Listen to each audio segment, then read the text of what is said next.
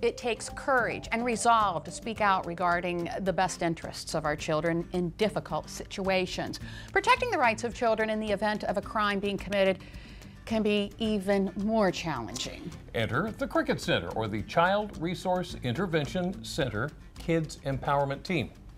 Cricket. It's a center where a multidisciplinary team of professionals unite for a common goal. And they just expanded their ability to reduce trauma here on Delmarva. And we would like to welcome Lauren Cooper. She is the executive director of the Cricket Center.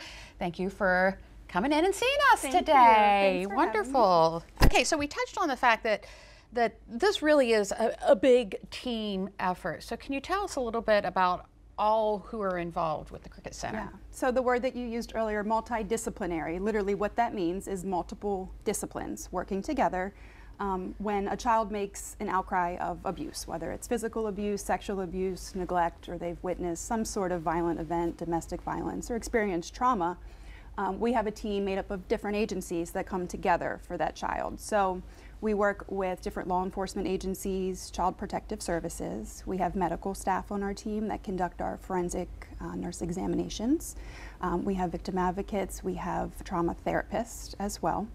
And the reason for that is because in a community that doesn't have a child advocacy center, what happens is a child makes their initial outcry of abuse. So whether it's to a friend or a coach, guidance counselor, or trusted adult, they're telling their story, okay? And then the authorities are alerted, and then they have to tell their story again to a social worker who sees them at home or at school to make sure that they're safe.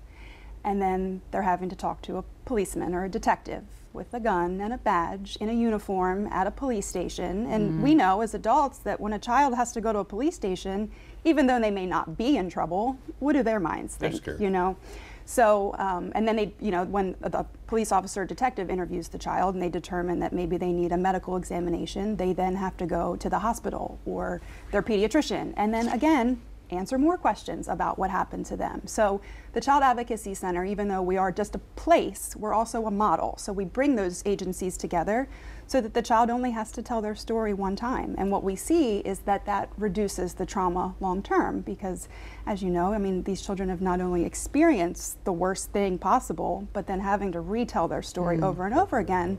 That's not good for case outcomes or the healing of a child. So that's why we exist. That's why. That's why. That's so why. I understand you've opened a new office. We have. We just expanded our services to Pocomoke. So we've always been serving the Pocomoke community in the southern end of the county.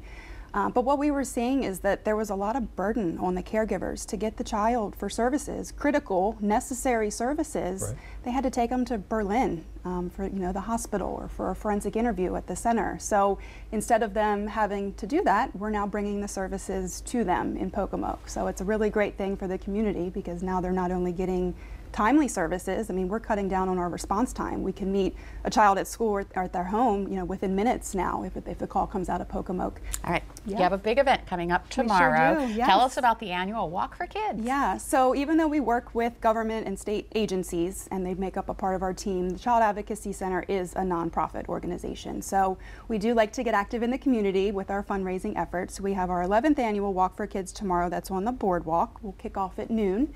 We'll do a half-mile walk up and back to Fifth Street and back, and then afterwards we'll have some crafts, beach games for the kids, celebrate carefree childhoods and all the good things that our community does. So it's a really great event. You can be registered ahead of time online, or if you want to just show up and join us, that's great too. Always welcome. So what about the paint and the OC Art League? Yeah, so we've also partnered with the Ocean City Art League. They're going to be hosting a paint-along activity for us. So that's also for kids as well as adults. And that's on May 19th. It's a Sunday at 11 o'clock, and it'll be cool because each person will be able to take home their individually painted canvas. But more importantly, it's for a really great, worthy cause. Yeah. I mean, kids in our community that need the funds the most. So, Sure. Yeah. Lauren Cooper Thank with you. the Cricket Center. Thank you for coming in and Thanks telling so us much. about the exciting things happening.